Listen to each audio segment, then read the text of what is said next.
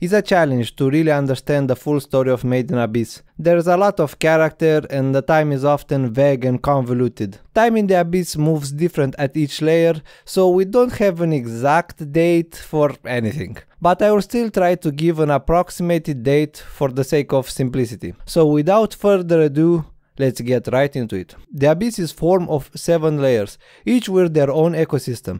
To descend into Abyss is challenging because of all the dangers that lies there, but much more challenging is to ascend back to the surface. Because if you try to do even a few steps up, the curse of the Abyss will trigger. As you go down, the symptoms are more dangerous and lethal. From the first layer where you'll feel just a bit dizzy to the 7th layer where it's certain death. I will go deeper into the ecosystem of the Abyss in another video. For now, I would just want to make you aware of the curse. The oldest science of life in the Abyss is present through the interference units and maybe the artifacts. Both of them appear to be created by someone or something. We don't know too much about it of the origins of the artifacts. We only know that all of them has unique and useful powers and all of them are scattered across the Abyss. But I think that it's safe to assume that they were created by whoever inhabits the 7th layer or much deeper. It is speculated that the creatures there are an advanced civilization mainly because of the interference units, which are robots that can think and act freely just like a normal being. They were sent there by their creators into each layer to gather information about the Abyss and what's in it. The interference units are not affected by the curse because they are machines, they're not living things. They were sent there most probably because whoever created them is affected by the curse and cannot go up. Another creation of them is possibly the species of Reg. He looks like a combination between a human and an interference unit. He is as well unaffected by the curse. We don't know if Reg species was created just recently or long time ago, but we know that the interference units are very old. Hundreds if not even thousands of years old. The Abyss was discovered 1900 years ago. The interference units were placed into each layer, even the first layer, and yet nobody found a sign that they existed except from the 6th layer. So basically very old, but also like I said, the times move different into the Abyss, so we don't know exactly if that's true or not. Ozen claims that your sense of time breaks once you enter the Abyss and the effects are much more extreme from the 6th layer onwards. Moving on to the outside of the Abyss. More than 1900 years ago exists a tribe who lived on the island where is the Abyss. The tribe was aware of the civilization located on the 6th layer and the Golden City. They have a tradition where they paint their body to imitate the patterns of the inhabitants of the Golden City. In the tribe, fertility is very highly valued, and if someone happens to be infertile, will be sent into the Abyss as a sacrifice. They even have some good understanding of the Abyss and the curse. How they know all this information about the 6th layer and the Abyss? As usual, we don't know. At some point, a group named Ganja was formed. It was a suicide corps of outcasts.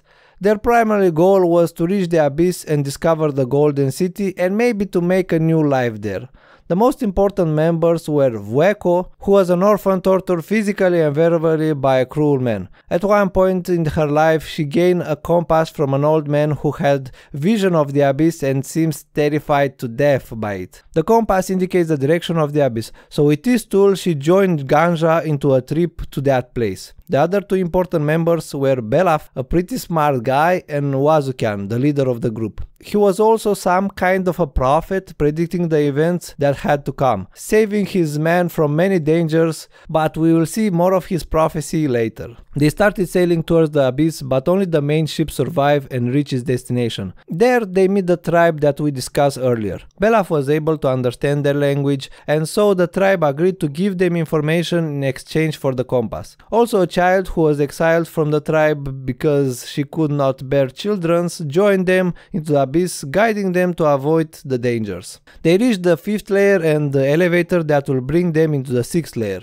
But for the elevator to work, you'll need a key, a white whistle. but it's not that simple to get one. In order to create one, someone has to sacrifice himself and give the permission to be used as a whistle by one person that they care about, and only that person. And the person that was transformed into a whistle, it's not dead, it's still conscious, so who will be sacrificed and live the rest of the days as a whistle in order to let the rest of the crew to go further? Oh, there's already a strange blob-like creature holding one right here. Let's see what happens if you put this creature in the middle of the elevator. Oh, yeah, it actually works. Yeah, it seems like those guys have some insane luck to find that someone already did that before them. Also, this creature is not a normal one. This is known as a hollow. If a human tries to go into the 6th layer and climb back, the curse will transform them into this blob thing. When they arrive at the 6th layer, there was no human there, despite of what the tribe was saying. The only thing close to a human was the interference units, who learned their language in just a few minutes. Wazukan wanted to test if the elevator can rise back and put 2 men to go up.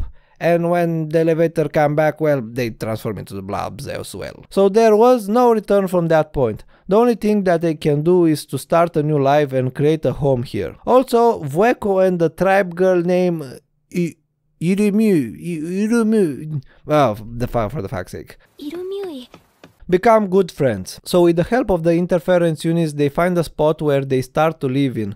The only problem was to find the source of water and food. Well, food was everywhere with all the monsters who inhabit this layer, and they eventually find water, but we'll discuss just in a bit why that was still a problem. Irumui was still bothered by the fact that she can't bear any child, and that being the reason why she was exiled. Everything seems to be fine and they finally can live a normal life. Until the sickness struck. Fever and diarrhea were the main symptoms. Not only that, but their body seems to melt or something. Yeah, remember that water? Well, the cave from where they found the water was not actually a cave. It was a very old animal corpse, and even the water was not just water. It was a living organism, and that so-called water was infected with eggs. So they should stop drinking the Wazukan. The water is infected. Okay.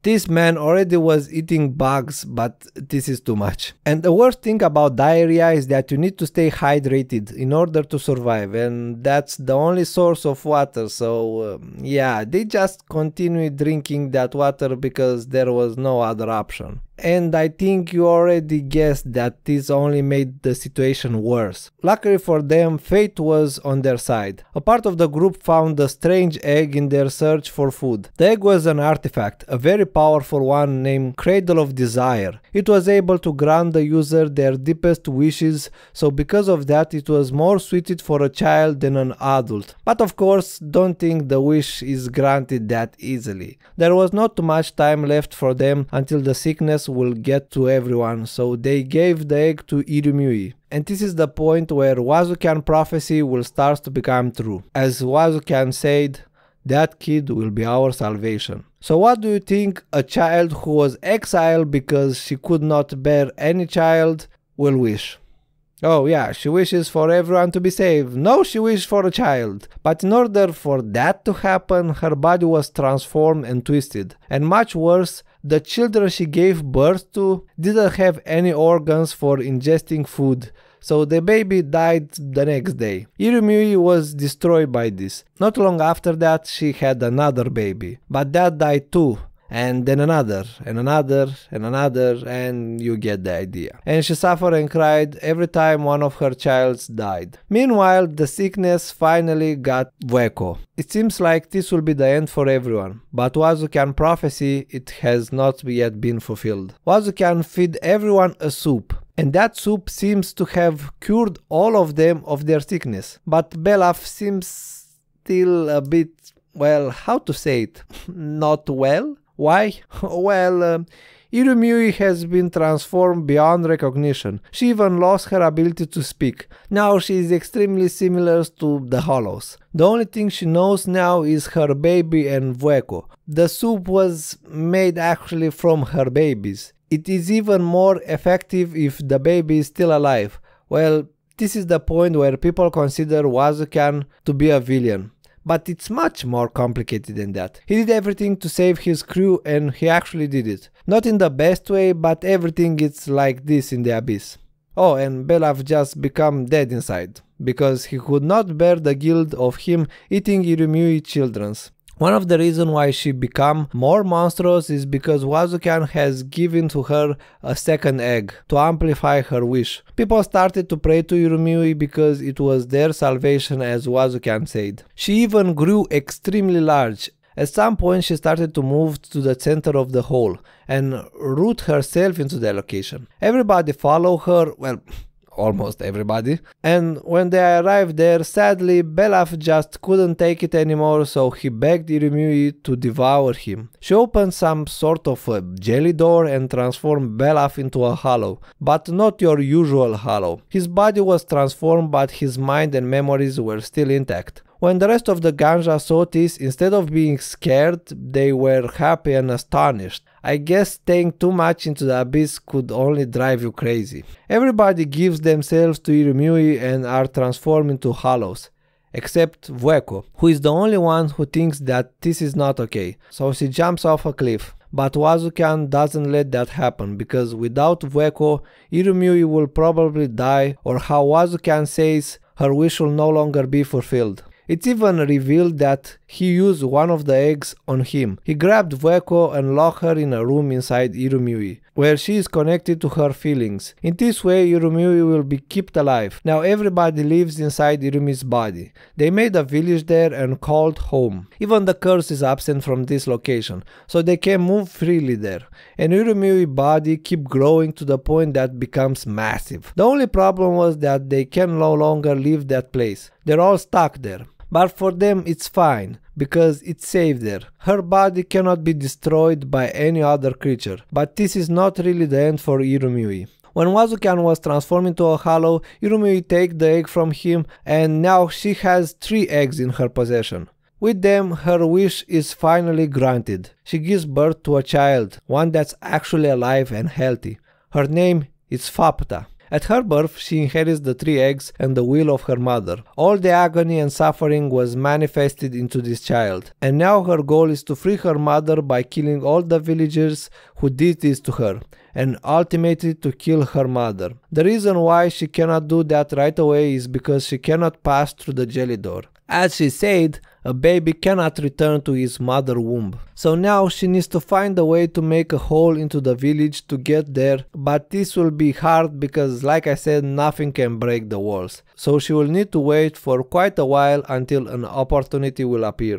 Until that time, we can finally move to other events. At some point after the Ganja had traveled to Abyss, the tribe who lived around the Abyss suddenly vanished. We don't know why or how. We only know that was more than 1900 years ago, because it was not recorded to be present by the first explorer that officially discovered the Abyss. So after the Abyss was discovered, a lot of explorers started going to that place either for wealth, information, or just for the sake of an adventure. This eventually led to the creation of Oort, a town built around the Abyss, where adventurers and explorers could live, train, and buy new equipment. Even scientists and researchers want to go into that town so they could learn more about the Abyss and what's in there. Many years after that, like only 50 years ago, a lot of the big explorers and researchers that we know today start to make an appearance. In this period, Ozen becomes a white whistle at the age, well, somewhere around 20. Not much time after this, Bondrewd started to research the Abyss, but he was much more obsessed about his work. To obtain funds for his research, he usually sold drugs and other artifacts on the black market. And even his methods used for obtaining new information wasn't too orthodox. He usually experiments on humans, so a lot of people send bounty hunters after him, but none of them returns. So nobody approached him after that. Even his experiments were allowed to continue due to his outstanding results. Around, let's say, 25-30 years ago, a girl named Liza was born in Oort, and at a very young age she becomes a disciple of Ozen. She was a very talented explorer, and she was even known as Liza the Annihilator, because she eliminated every creature encountered in the Abyss. 50 years ago, Bondrewd managed to steal a special grade artifact, Zoaholic. I think that's how we pronounce it. This artifact has the ability to spread his consciousness on multiple bodies. He created the Umbra Hands to help him to research and for backup bodies, in case something happened to the current one. He established a large operating base in the 5th layer where he will do most of his experiments. 12 years ago, Liza started an expedition with Ozen and other explorers where she meets a guy named Torka. They fall in love, and for the most of the expedition, who took around 11 months, Liza was pregnant. Liza hoped to finish the expedition and climb back before the child was born. But sadly, the expedition didn't go as expected. Torka died during an unknown incident and the artifact they were after was lost. And the worst of all, it's that Liza couldn't return in time to the surface, and so her baby was born in the abyss. Liza fell into depression and despair after this event. At the time, Ozen was carrying an artifact named Curse Wandering Box. The box has the effect to nullify the curse. They intended to use it to transport Liza's child to the surface. Ozen was kinda frustrated about Liza's state, so in a rage moment she shoves the dead baby into the box, preparing to leave. In that moment everyone was shocked when they saw that the dead baby was starting to move again. After it was confirmed that the baby was reborn, Liza and Ozen carried the box back to Earth. Turns out that the effect of the box was not to nullify the curse but to revive the person inside. The curse will still affect the person, but thanks to the box, whatever is placed inside will come back to life seemingly unaffected. The catch is that the person will die anyway. It will only prolong the life of that person by a bit. The only exception from that was Liza's child, Rico.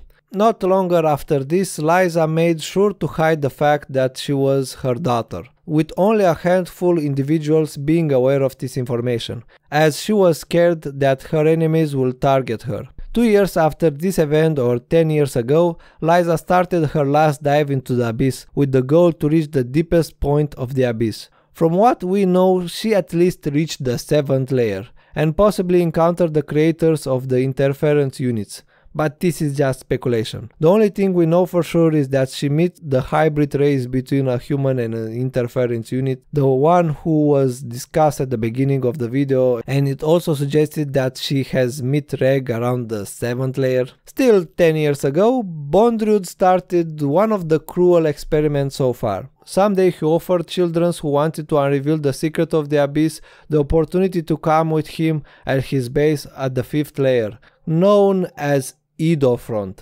But he forgot to mention that they were going to be used as test subjects. Two of these children were Nanachi and Mitty. Bondrewd wanted to test a phenomenon named Bless of the Abyss. To achieve this, he modified several artifacts to create 2 elevators. The experiment works like this. 2 persons will be selected and each one will enter in one elevator.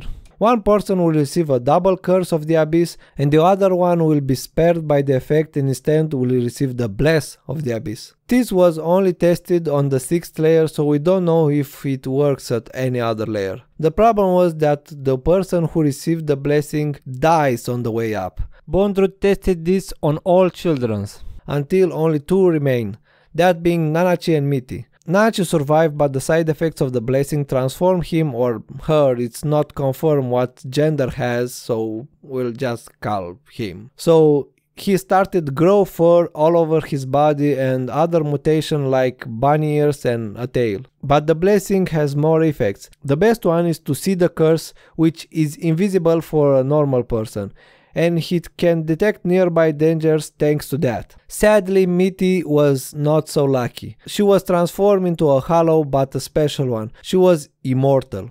When both of them arrived back, Bondrewd was very impressed by the results. Turns out that in order to receive the blessing, the 2 persons need to have love for each other. After this, Bondrewd started to experiment with Mitty immortality. Every time a limb or any body part was cut, it would be regenerated back. Even poison had no effect. The only way he harmed her was when he used an artifact named Paramago. Okay, I'm very bad with name. Her eye didn't regenerate after that. It's also worth mentioning that at one point Bondrewd traveled with Mitty on the 6th layer and tried to sell her to Belaf, but the 2 of them didn't reach any agreement, so he just returned back with Mitty. Nanachi couldn't see his friend being tortured anymore, so he decided to take Mitty and escape from that place. She went to the 4th layer where he constructed a hideout from there to live. Shortly after, one of Bondrewd's Umbra Hand had a daughter, but due to an accident she was affected by the curse of the 5th layer. She suffered mental and physical trauma, but Bondrewd wanted to keep her alive, so he helped her to recover and adopted her. A few months ago, Reg started a mission that we don't know about, and he needed to arrive at the top of the abyss. On his way, he meets Liza on the 7th layer, and then on the 6th layer, he meets and befriends Fapta. Reg had a special artifact named Incinerator, with the ability to destroy anything, even other artifacts. When Fapta learns about this, she begs Reg to help her to free her mother. Reg promises he will help her, but only after he finishes his mission, and they will go into an adventure after all is done. Reg continued to climb the abyss until 2 months ago. Rico was attacked by a creature in the 1st layer, and Reg saved her with his incinerator but faint. When he wakes up, it's revealed that he lost all his memories, so he no longer remembers his mission and his encounters with Liza and Fapta. A few days after, Liza sent a letter and her white whistle to Rico. When they saw a drawing of Reg, both of them decided to go into the abyss. Rico wanted to explore and find her mother, and Reg wanted to regain his memory. And so the adventure finally begins. A lot of the things that Reg and Rico learned in their journey was already discussed, so we will quickly go through them. When they reach the 3rd layer, they meet Ozen, and Rico learns about her mother and about her birth. After Ozen deems them worthy, she lets them continue their journey. On the 4th layer, they were attacked by a very dangerous creature and Rico was poisoned by it, but they were saved by Nanachi, who was following them to find out what they are doing there. When Nanachi saw Reg's desperation, he decided to help them and save Rico. In return, Nanachi asked Reg to kill Mitty with the incinerator, and eventually he agrees, and Mitty dies. After Rico is healed, they ask Nanachi to join them, and he accepts. All 3 of them reach the 5th layer, but the problem is that the only way to reach the 6th layer is only through Idofont and Bondrewd. When they arrive there, Bondrewd welcomes them with open arms and introduces Prushka to them. Bondrewd congrats Nanachi for finding a way to kill Mitty. He tries to make a deal with him to let Rico and Reg go, but Bondrewd says that's a bit late for that because Umbra Hands already started to experiment on Reg. He never encountered something like Reg before, so he was super intrigued to learn about him. In the process, Reg loses his right arm. They tried to fight Bondrewd, but that was quite hard because he just transferred his mind into the next body. After that, Bondrewd started his plan, which was to use Prushka and other children's to gain the blessing of the Abyss. That's why he adopted her, to love him as a father and meet the requirement from the blessing. A big fight started between Reg and Bondrewd, and with the help of Rico and Nanachi, they defeated him for good, or at least they thought so. Prushka, who was now just a sweet case filled with meat, was transformed into a white whistle and chose Rico as her owner. The whistle also has the power to awake dormant artifacts, and it seems that Reg is affected by it. This can mean that Reg is a living artifact, but we don't have enough information about that, so it's not confirmed or anything. Now they have everything ready to go to the 6th layer. Before they leave, they saw Bondrewd with a new body, so he is still alive, but he doesn't try to stop them. He accepts his defeat, and so he lets them go and probably will not bother them from now on, but it's very unlikely they will meet again. So all 3 of them plus Prushka the White Whistle embark on the elevator to the 6th layer. On the way there, Rico shits into the elevator. Yeah, I will just say only that. Not too long after the arrival, Prushka was stolen by Fapta and bring to Ilbu village to be upgraded. Ilbu village is actually the village made by Ganja from Irumui's body. They spend a few days in the village since it's a safe place from the creature out there. Rico finds Vueko and frees her from the depths, and she tells Rico the true nature of the village and the villagers. In the meantime, Reg reunites with Fapta, but he couldn't remember anything about her. When Reg returned into the village with one of Fapta's arm because he wanted to trade that for Nanachi, who sold himself to Belaf so he would reunite it with a copy of Mitty owned by him, a bit complicated, doesn't matter. So, when Reg returned, he was attacked by a giant guardian of the village, and he used his incinerated to defeat it, but in that process he made a giant hole into the village, and now Fapta can enter there and revenge her mother. A lot of the villagers died, and the creature from the 6th layer invade the village. Fapta fighted with everyone, villagers, creatures, and even Reg, because he wanted to stop her. Meanwhile, Belaf decided to release Nanachi and pay for his sins. He used his powers to give Fapta his memories, and in this way she learns about her mother. Wazukian died while he protected Vueko from the monsters. Well, technically he just falls into a pit, but that's another story. Fapta finally decides to team up with Reg and kills the creature who invaded the village, but she still eats all the villagers, but that's because they wanted that, so they can pay for their sins. Vueko wanted to meet Fapta so she can see Irumi's child, but the village was destroyed in the rampage, so the curse was present again, and Vueko was affected by it and transformed into a hollow. But in her last breath she still meets Fapta, and she can die peacefully along Irumui, who was finally killed and freed of her misery. Reg invited Fapta to come with them into the rest of the adventure like he promised, and she accepted. And now all 5 of them continue their journey.